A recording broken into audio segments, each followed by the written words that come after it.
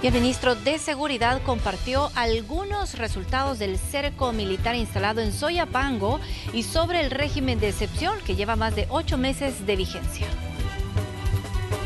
Más de 400 miembros de pandillas han sido capturados dentro del cerco militar que se implementa en el municipio de Soyapango, de acuerdo con las autoridades, como parte de la fase 5 del Plan Control Territorial.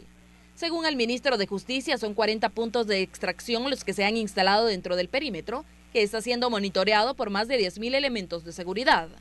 El funcionario detalló que a la fecha han logrado desarticular más del 70% de los grupos criminales que operan en el país. Solo bajo el régimen de excepción han capturado 900 cabecillas de pandillas y 10 de los 15 corredores de programa instalados en el territorio. Recientemente, uno de ellos fue deportado desde Guatemala y también se capturó a la persona que se dedicaba a sacarlos de forma ilegal de El Salvador hacia el país vecino. El ministro también mencionó que han logrado reducir a un 20% la impunidad que se tenía en años anteriores. Por ejemplo, menciona que 3 de los 4 homicidios cometidos en los primeros días de diciembre ya han sido resueltos. Además, resaltó que el país estaría cerrando el 2022 con una tasa de homicidios del 8% por cada 10.000 habitantes.